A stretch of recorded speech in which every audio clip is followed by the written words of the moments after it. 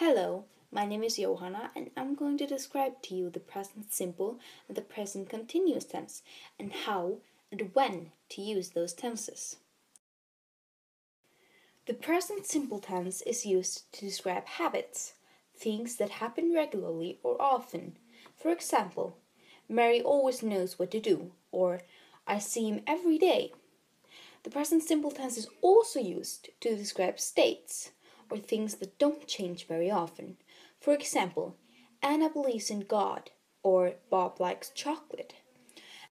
All the blue words to the right are in the present simple tense. I want, he wants. I read, she reads. You meet, he meets. Those are all in the present simple tense. The present continuous tense is however easier to find because the words always end with ing.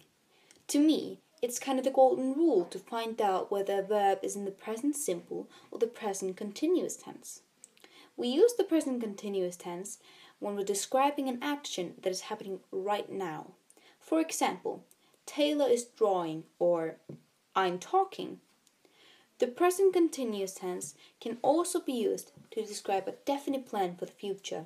For example, I'm playing a game tomorrow or Sarah's leaving in a month. All the blue words to the right are words in the present continuous tense. I'm singing, she's writing, Sarah's talking, I'm looking.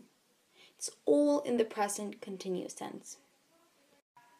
Now, I hope you know the difference between the present simple and the present continuous tense, and thank you so much for watching.